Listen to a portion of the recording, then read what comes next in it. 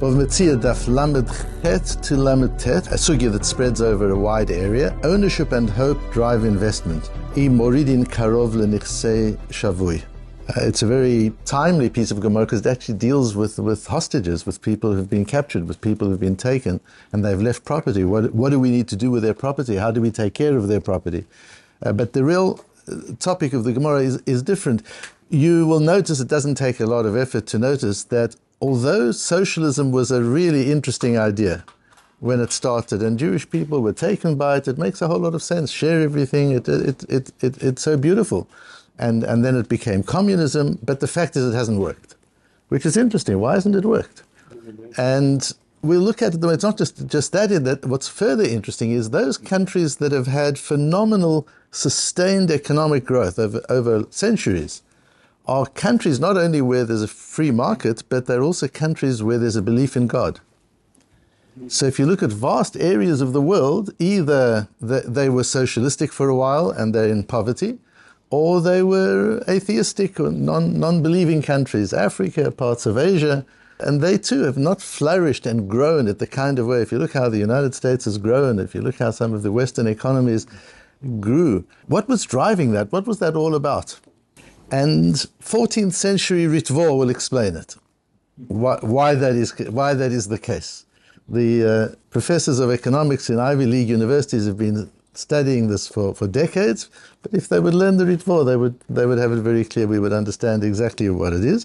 And that's the topic of the Gemara. But as I've said many times, a lot of people are going to be learning Daf Lamed Ches and Daf Lamed Tes today and tomorrow and over the weekend. If you asked people afterwards, you took a survey and said, what was the subject of the Gemara? What is the Gemara dealing with? I think very few will talk about what are the drivers of investment? What are the drivers of economic growth? Because that doesn't seem to be what the Gemara is talking about. What the Gemara is talking about is something different altogether. There's a Mishnah on Daf Lamed Ches of Hamafkid Peirot Eitzel Chaviro.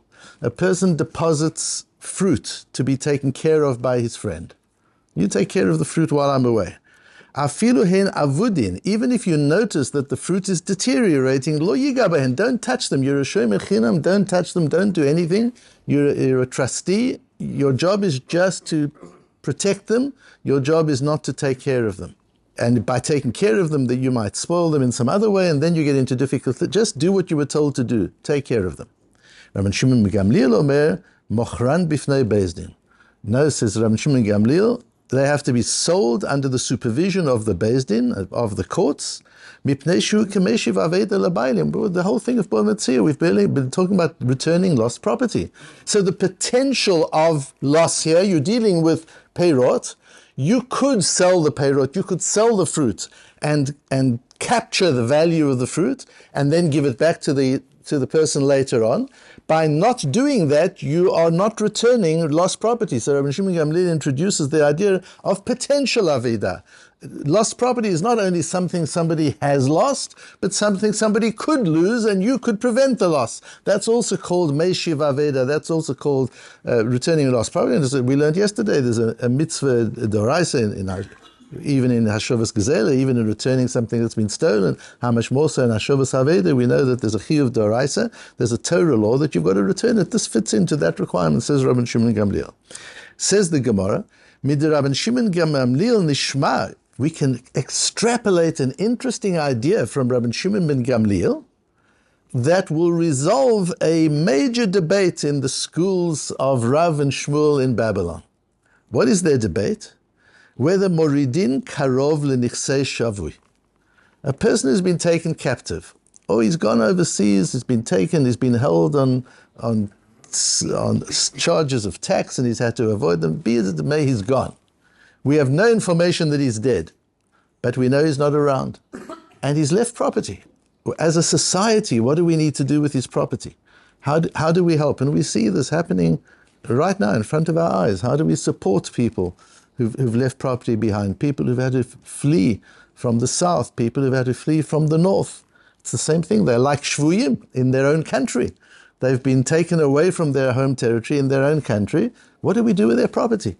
Are we obligated to help them to do things? Of course we are, it would seem to be. But what's interesting is the question of, can you put a relative into the property to work the property on behalf of the shavui? According to Rabbi Shimon Gamliel, clearly you can. According to the Rabbanan, it seems you don't do that. How do you work that out from the Rabbanan and from the Mishnah? That's the whole sugya deals with that. And then it brings the discussion. Itmer, we learn, Shavui shenishba, a hostage who has been captured. Rav amar ein moridin karov lnechsav. Rav says a relative can't become the manager of his property. You don't put a relative in. What does that mean? You put a stranger in rather, or you don't put anybody in? Discussion in the Rishonim. Shmuel amar moridin karov lnechsav. Shmuel says you do put a relative in. You appoint a relative to be a manager of the property. Rashi says what kind of relative? Hara'ui liyorsho. One who, if it turns out that this hostage dies, the relative will be the heir. That's who you put in the place, not just any relative. Vein karov memenu, somebody there's nobody closer than him. He is the one who would inherit. He then becomes the manager of the property. Says the Gemara, if we know that the hostage has died, then of course you put people in, whoever you can get to take care of the property. That's something we're obligated to do. But what do we do if we haven't heard that he's died? He's a hostage, and he could come back at any moment, and we pray and we daven that he'll come back. And what do we do now with his property? Rav amar ein moridin. Rav says you don't go down. Dilma mafsid lahu. We're worried that the person we appoint as a manager over the property of the hostage will damage the property. He won't take care of it well. So clearly Rav holds, not that you then leave it and do nothing with it, even though there are some who say that, but Pashtut on the surface would seem to be that Rav is saying not a karov, not a relative. Get a professional manager to do it properly. Ushmuel amar moridim, and Shmuel said, no, you put in a karov. Kiven da amar mar shaminan la ka'aris lo mafsid lahu.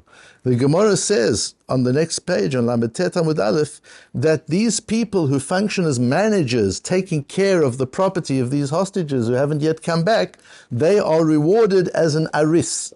An aris is compensated as a percentage of the value he's created. So he gets a percentage of the crop, he gets a percentage of the growth of the field. There's a manager who is remunerated in share. He doesn't have an equity share, but he has a share in the profits. That's what we do with the aris. That's how it is. Says Shmuel. So if this karov is being compensated like a partner, like an aris, then what am I worried about? He's not going to damage the field. He's not going to ignore the field. He's going to want to make as much money as he can out of it. So the stakeholder interests are aligned.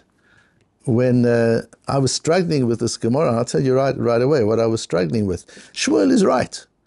Shmuel says, the fact is we say on the next page that you pay him as a percentage of profits. So interests are aligned. So what difference does it make if he's a karov or he's not a karov? If he's a relative or he's not a relative? Why would Rav say you don't put a relative in? The fact is you're compensating him in a way that is aligned with the interests of the owner. Why wouldn't you put him in? Why does Rav say that? I couldn't deal with it. I couldn't really understand that. And then the Ritva came and he said, the Ritva in Bava Metzia is very interesting, by the way, because the Ritva of Bava Metzia we've only had for about 60 years. 1962, is that right? Yeah, 1962. The Ritva on Bava Metzia was first published. It was published in England. And I remember when I learned Bava Metzia in yeshiva for the first time, it was just after the Ritva came out. And it was just so exciting, a whole new Rishon that other achronim didn't know about. So a lot was written without knowing about the Ritva on Bava Metzia. The Tur writes sometimes, "V'yiroyeli, I've got a new chidush, I've thought of something," and then people say, "But the Ritva wrote it. It's not your chidush. The Ritva wrote it." But he didn't know. The Ritva was not available. The Ritva, even in Kisvei Yad, it was not available until very, very recently. There was another Ritva but it wasn't the real Ritva. It was published as the Ritva, but it wasn't the Ritva. And the Ritva was quoted in the Shita Mukubetza, so we have pieces of him, but it's only now that we've got the full Ritva, and it's so amazing. So the Ritva came, we learned together this morning, the Ritva and I, which one of us can do. Just what a gift, isn't it? You can sit and learn with the Ritva. 14th century Spain. And the Ritva says, come, I'll teach you what this is all about. Just learn this carefully. And he says the following. From this Mishnah where it says, if you've given me your fruit to take care of, Rabbi Shimon Gamliel says it must be sold and you must capture the value, otherwise it's a question of Hashavas Aveda. Perish lav shenishma mid Rabbi Shimon Gamliel de moridim karov tfei mirachok. Tahamei chetesi. It's not coming to tell you that you've got to put a relative there in preference to anybody else. That's not what it's about. I understand that's what you're concerned about, but that's not what it means.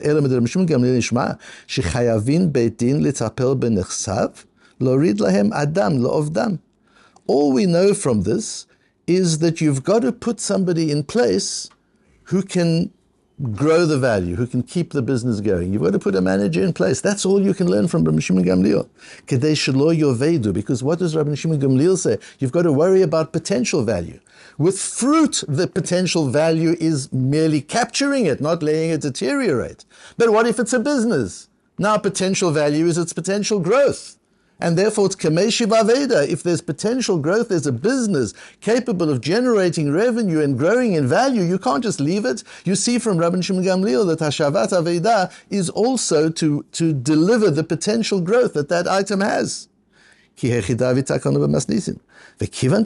since that's the case, Shamina Misvara, now use your logic. We learned the other day, you've got to combine the source with your own logic. Use logic. Karov. It's better that he's a karov. It's not that you've got to put a karov. It's just, there's a preference to putting a karov. Di'ilu rachok lo efshar shapir. I can't learn from Rabbi Shimon Gamliel that. Rabbi Shimon Gamliel doesn't talk about that. But once I've learned the principle of Rabbi Shimon Gamliel, the principle is you've got to take care of the potential growth of the hostage's property, not only the potential loss. Because loss of potential is loss. It's Aveda. That's the chidush of Rabbi Shimon Gamliel. It's unbelievable when we understand Rabbi Shimon Gamliel properly. Once you understand that, then with your own logic, you know, rather put a relative in. Why? If you just find a volunteer to do it, we don't do that for adults for various reasons. And an apotropos does it free of charge, so we don't do that.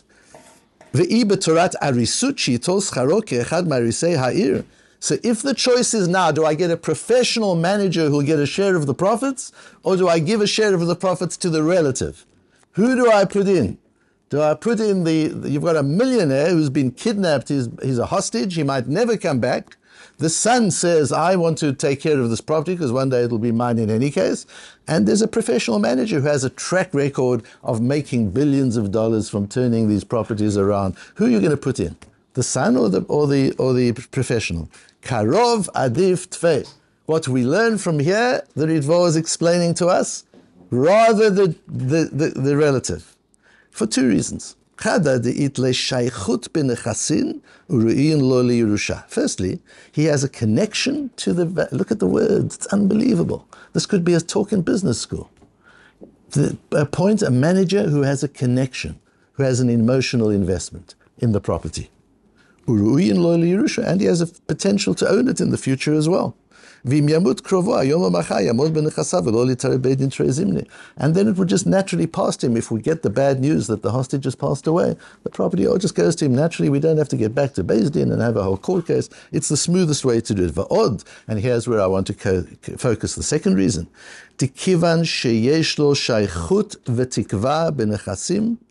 Since he has ownership and hope in the property, Ya'avdem yafeh v'yishmerem yoter. He will work it well and take care of it. It's la'avod u'levilishmor. Rashi uses those words as well. The job here of putting somebody in to work it is to la'ovda u'l'shomra, like it says in Bereshis.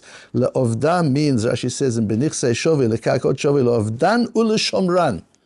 Like with Adam in Gan Eden. There are two things you've got to do with property. If I've just given you an object or a lot of fruit, then I've got to be shomer. If I give you the golden Rolex, you've got to take care of it. You've got to preserve it. But if I give you a business, you've got to grow it. That's a completely different thing. If I give you an asset, you've got to grow it. If I give you an object, you protect it. This is an asset. The fruit in the Mishnah is an object. We're talking here about an asset, and the Gemara is extrapolating from the Mishnah that talks about an object to the discussion of Rav and Shmuel that are talking about an asset. That says the Ritva, the point of a Korov is a Korov has ownership, it will one day be his. And a Korov has tikva, he has hope. What does hope mean? Hope is tomorrow could be better than today. That's what hope is. That's why you invest. Why would you invest if you don't have hope? Why would you invest if you don't believe tomorrow will be better than today? If you believe tomorrow will be worse today, you sell. You don't invest. Countries where there's socialism, there's no ownership. And they think that's chokhmah, that's clever. Says the Rabbi of Ohr, you idiots. You've taken away ownership. Where are you going to get growth of value and investment from? And in Africa, there's no, and parts of Asia, there's no tikvah. There's acceptance, which is a wonderful midah on its own, but not for business. I accept whatever will be, will be. But bad news, good news, markets up, markets down, I accept it. And a person has this tranquility that he accepts whatever is. But that doesn't drive growth. What drives growth is tikvah. I believe in a Ribbono Shel Olam. I believe in a future. I believe that tomorrow will be better than today. I believe that Ribbono Shel Olam has a plan. As bad as it is today, it's going to be right and it's going to become good. And look at all the Jews who made so many millions and millions of dollars out of buying when everybody else was selling, because they believed in the Ribbono Shel Olam. They told me in Australia, who's from Australia? Anybody from Australia here today? They told me in Sydney that Bondi Beach, which is now the most expensive area of property, is all Jewish. And the reason it became Jewish was because in the Second World War, the Australians were afraid the Japanese were going to come, as they did. They came very close, and they were going to shell. And where would they shell? They would shell Sydney. And where would be the area? The coastal part of Sydney would be there. So they all sold. And the Jews said, we've got tikvah, this will come right. This is a gift from God, that the Goyim are afraid of the shelling of the Japanese and they're running away from Bondi Beach. This is our chance. Buy up Bondi Beach. And the Jews did that in New York, and the Jews did that in London. The Jews have done that everywhere, because we have tikvah, because we have bitachon. And that's why our capitalism works if we would only do it our way, because it's not unbridled capitalism. What's the capitalism based on? I have ownership, so I have responsibility and accountability, that's good. And I have tikvah, I have hope. Well, why do I have hope? Because there's a Ribbono Shel Olam. If there's a Ribbono Shel Olam, my hope is dependent on running the economy as he wants me to run the economy. Otherwise, the hope doesn't work. You need that piece. Without that piece, you get what we're seeing in the United States today, a selfish generation that's just in the take and not the give. That then becomes the problem, because the tikvah, we've lost the foundation of tikvah. The foundation of tikvah is bitachon.